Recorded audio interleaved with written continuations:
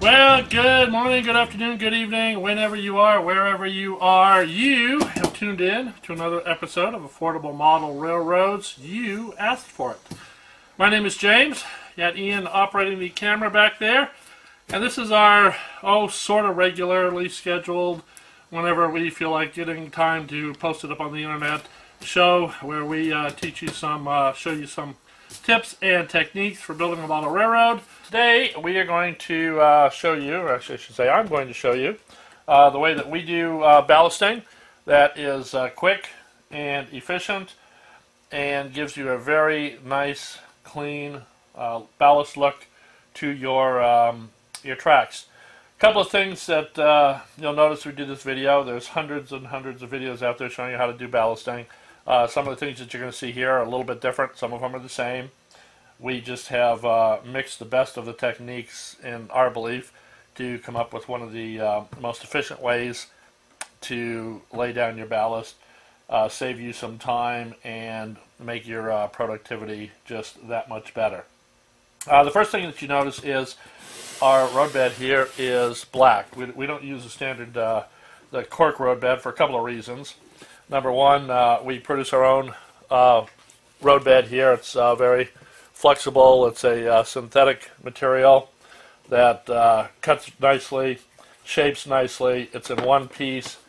You can bend it around a curve in one piece. You don't have to have the two pieces separated like you do with the cork roadbed.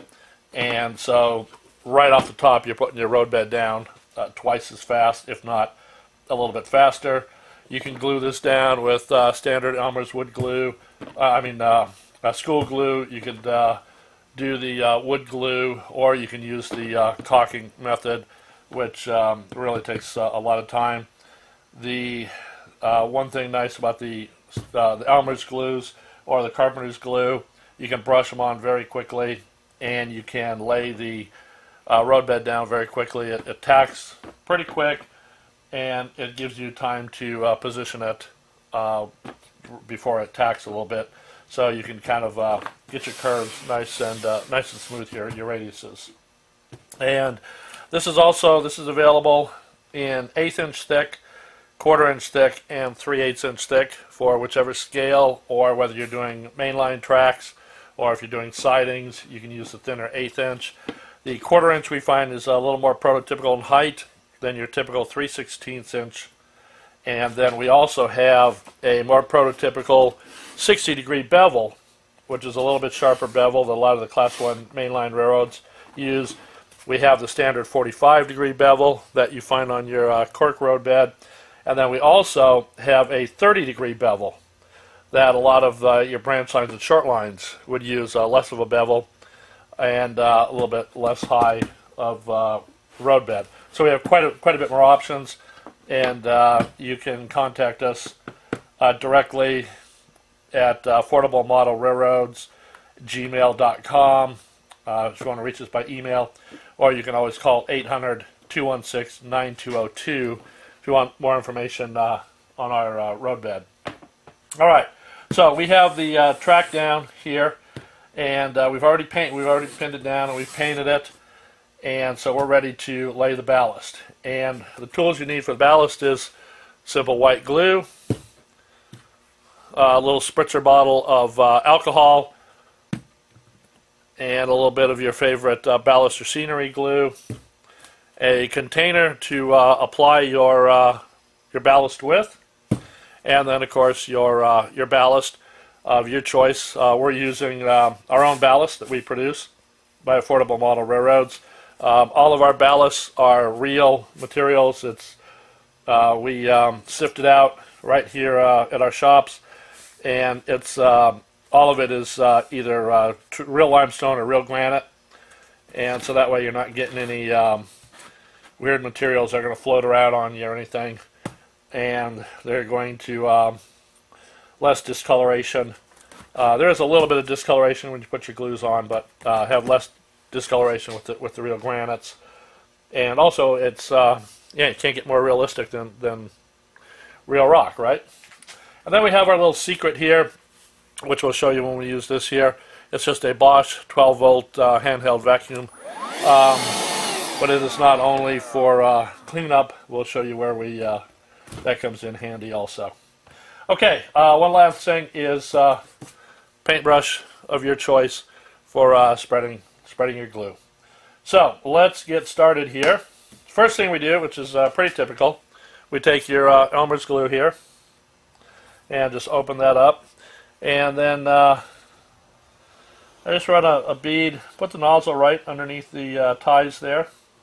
That way you don't get any glue actually on the ties, or at least you keep it to a minimum. And then once you have that on there, you can come back with your paintbrush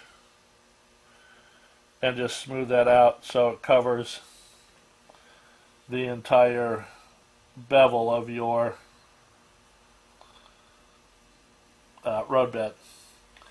And that is a lot faster, I find, than the old method of having the little glue thing and trying to get in here, dip it in your glue, and the old India well wing, as I used to call it, India ink well. And that takes a long time. If you just spread it and spread it, it takes virtually no time at all. And you come back and do the same on the other side. And you can see how quick and easy this goes down here. And if you keep your brush right above those, right below the ties there, it keeps it from getting the glue on the ties. I know some people that actually mask off the ties so they don't get glue on them. You can go to that trouble if you want, but it takes a lot of extra time to do that. Alright, so after you have your glue bed laid there, we take our container filled with ballast, and you've all seen the old method with the spoon, and dip it on there and spoon it out, spoon it out, spoon it out, and that again, that takes forever. But this way here, you just put your container right on top of the ties, and you can see it puts a nice little bead of ballast right on top of the ties there. Then you come back the other way, and you see it starts to flow a little bit over the edge and onto your glue. And you do the same on the other side. And you see how quickly this is going on here compared to the old spoon method. Alright. And just come back with your thumb or your finger and draw it right along the track, and you'll see how the ballast naturally just flows right over the edge of the roadbed and flows down the side of the roadbed.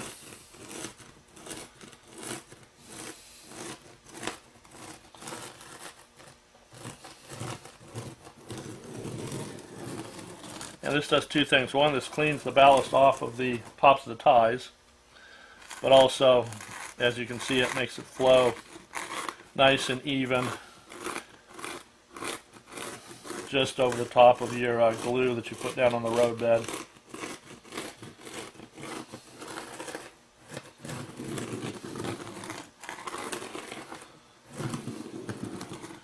Alright.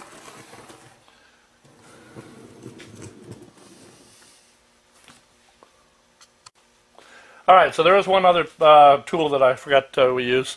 You can use a credit card. This is a key card from a hotel.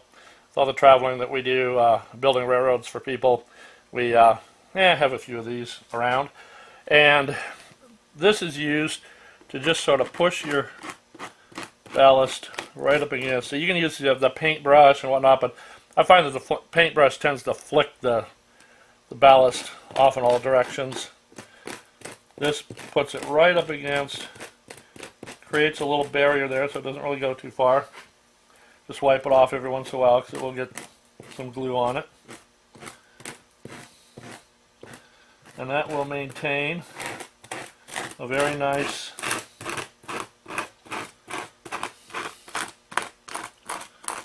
little ridge for your ballast there.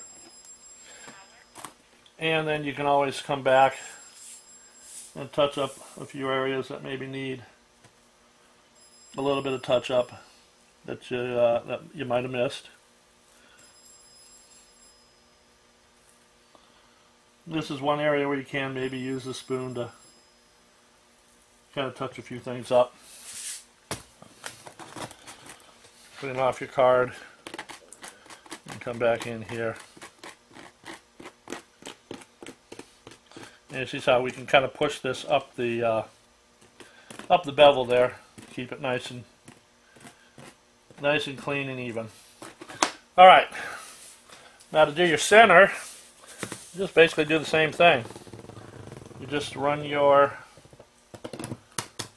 ballast down the center of the ties there. Then I just take my finger and spread it in between the ties.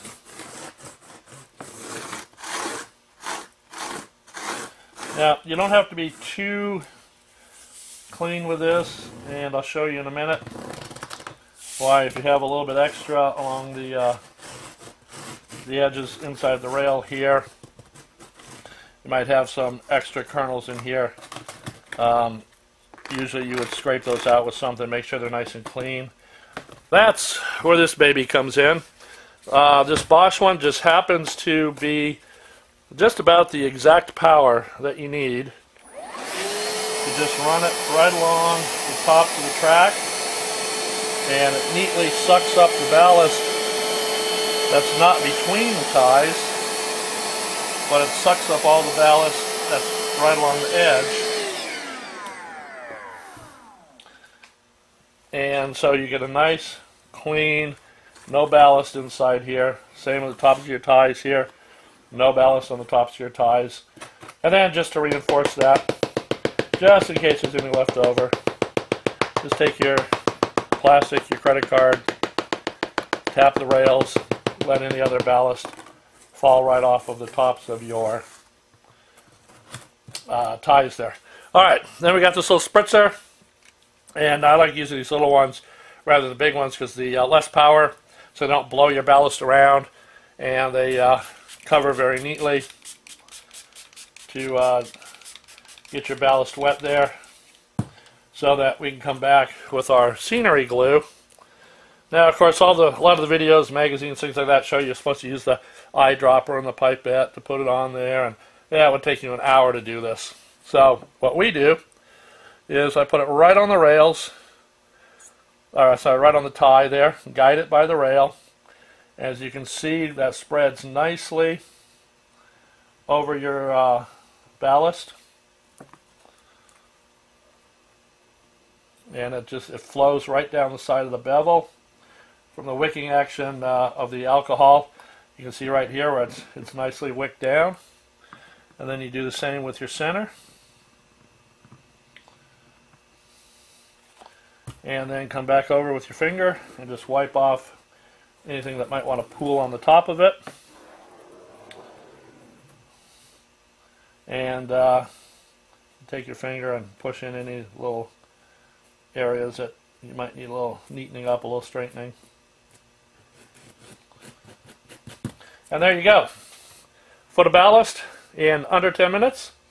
If you did this with the old-fashioned spoon and pipette, it'd probably take you about an hour to do that. So, as you can see, we've really cut down on the time. And let me show you some here. Move the camera and show you some that's already dried.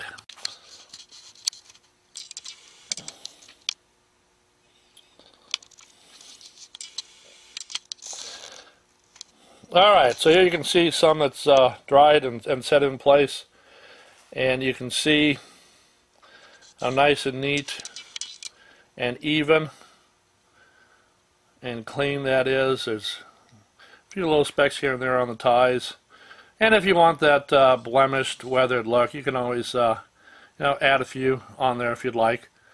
We're going to weather this up in another video. We'll show you how to weather the ballast and whether I put some grease marks, so and that sort of thing, but that'll be for another episode. Alright, so as you can see, we've got some really good looking ballast here, and we did it in 5 or 6 or maybe even faster time than the old pipette and spoon method, eyedropper and spoon method. So feel free to try this method out on your railroad. Or if you want us to come out and build your railroad for you, you can always have us do that. Just check our website, affordablemodelrailroads.com.